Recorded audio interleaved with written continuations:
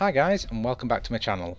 Today's video is just to take a quick, brief look at the Brawlers Guild in World of Warcraft. And as you can blindly see, I play as Horde predominantly. I'm about to start playing an Alliance Druid, but not keen on it.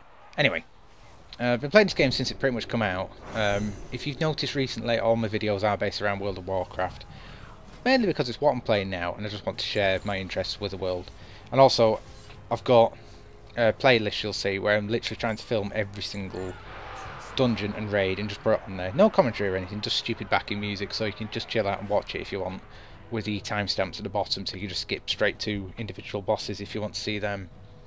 Now anyway, back on course. The Brawlers Guild, I've always kind of ignored, because I assumed it was PvP related stuff. But my brother finally managed to drag me in here after he'd been banging on about it. And it's completely different from what I expected. It's kind of like an instance zone within Orgrimmar. It's kind of in the northeast. I forgot what it's called. Valley of Honor, I think? I forgot what the name is. I'll have to look in game. But yeah, it's an instance zone. And the idea is you all basically take it in turns to fight a specific boss for your rank. I think there's 10 different ranks and so many battles per rank, so you can rank up and whatnot. It's just you versus the monster, no one else helping you or anything.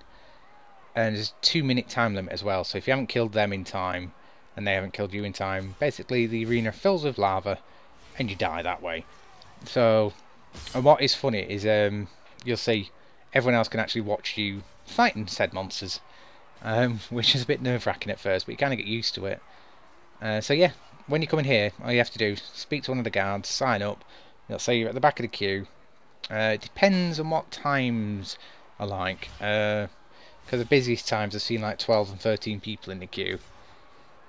Which it does go quick, because some fights are over instantaneously, because some bosses have got one-hit kill mechanics. And if people don't know they come in, that happens. But it's just a really good thing to do. You can earn brawler points and unlock gear and things. And there are certain achievements, but it's actually just good fun just to mess about with. You can't be bothered going out leveling. Come here. There's a little goblin you'll see that you can place bets and actually earn gold that way. On if you think the monster's going to win the next fight, or if the player's going to win the next fight. And they're accumulative as well. And there's actually an achievement for getting 10 bets right on the trot, which barely ever happens. There's always someone that throws an easy fight for some stupid reason. And what you'll see here is the first fight you'll come to. Most people do this on the first attempt. It's straightforward raid bear sort of thing, but it does have one little gimmick. There's a certain move it does which one hit kills you, which you'll see at some point. It does pretty much do to me, but luckily I've got a talent which saves me from death, so I've kind of cheated this one a little bit. I have played this a lot more since then. But yeah, it gets kind of nerve-wracking when you're doing it. Because even if you know how to play your character and everything, the fact that everyone's around the edge watching you, cheering you on, shouting random things, it's funny. And we've spent hours and hours and hours in it. Strangely, I've actually spoke to more people in here as we've been talking about how to do certain fights and even just taking the mick out of each other. I spoke to more people that way, and they've invited me onto mythic runs and everything, than I have at any other point in the game. But it's just at least people are just standing around having a laugh. And there's no real big put-downs if you get your ass kicked. Because I died a few times to a goddamn penguin. Which I'm not sure if I put in this video or not, but basically it's just a penguin flapping on its belly and bounces towards you. It doesn't attack you at all. You think, oh yeah, easy fight. As soon as it gets anywhere near, as soon as you hit it, it bounces back. If you keep hitting it, it bounces back to the end of the arena, and if you go anywhere near it while it's at the end, it one-shot kills you. Yeah, and it kept killing me repeatedly. But yeah, it's one of those things. I think you should go and check it out, even if you just go when it's quiet and just try it on your own. Because sometimes if you come in really early, no one's actually there, and it's just really good. Some of the fights you see are mental, but I don't know how certain people do it. But it's just one of those things, I don't know. I just want more people to be involved. Typically on this server I'm on, I think I'm on Silver Moon at the moment. It's a very, very, very Alliance heavy server. so there's not as many horde in here as probably you'd see on the Alliance side. If you saw their arena, you'd be a bit more, I'm assuming it'd be more chock-a-block and busy. But yeah, and you also, there's like a little totem you can click on, so it actually puts you in your arena so you can get a better view like this. And there are certain group fights as well, actually, but they're only very, very specific. Basically, when you queue up, you can spend some of your coin to invite, when it comes to your turn, it'll drag everyone into the arena for one big mass brawl like this. But you have to kind of spend gold for that, so it's a bit more few and far between, but some of them are crazy. And of course, if you do actually do this fight, it's good fun as well. So yeah, I'll leave this running in a minute. But if anyone's got any ideas, any videos, suggestions or anything, please give me a shout and I'll try and take them on board. Because I'm still trying to focus mainly on Warcraft at the moment, because that's where my passion really lies. I just love doing the old raids, just 1 or 2 man with me and my brother, and just trying to see how far we can get.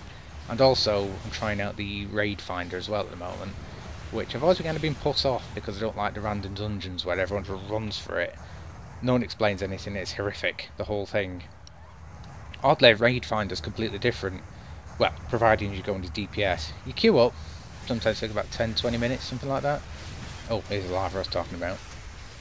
Yeah, you queue up, basically get in, and as long as you're not a tank or a healer, I'm not sure how they designate who's doing what. You literally just follow a pack of 20 odd people around and you just hit stuff. Because what they do, you can play, because it's always kind of bothered me that, because I've never had the time, especially not these days now. I've got a fiance and trying to move out and everything. I just haven't got time to run home and raid for 4 hours straight. But Raid Finder, luckily, because it knows it's a pickup group, it lowers the difficulty of the raid a hell of a lot, so it's more manageable. So basically most of the mechanics you can completely and utterly ignore. Certain things, like obviously where it charges, you have to get out of the way, because that's just a basic mechanic. If you can't see a giant 100-foot bastard monster running at you and you get killed, it's your own damn fault. But some of the more tricky things, they're not in, or they've been toned down that much. You can kind of just self-heal through it half the time anyway. So it's just definitely worth having a go, because we're done. I'm by no means raid geared at all. I've just done some world quests. Yeah, I've not even done the dungeons really yet, the modern ones, because I can't be bothered. But yeah, we've done the entirety of the first 2 raids now, and we're working on the 3rd one.